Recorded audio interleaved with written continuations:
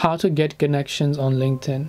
Hey everyone, welcome back to the channel. In today's video, I'm going to guide you on how you can get connections on LinkedIn, so make sure to watch the video till the end.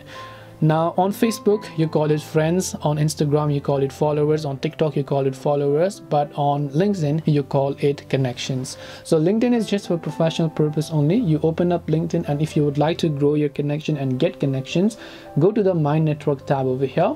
You should be able to see the people who have added you as a connection, or you can choose to request them as a connection by just tapping the connect button next to the name and tapping the see all option here. Just tap the connect option. If they accept to connect back with you, they will also reach back to you with a similar process. And this way you should be able to get connections on LinkedIn. Hope this video was very helpful.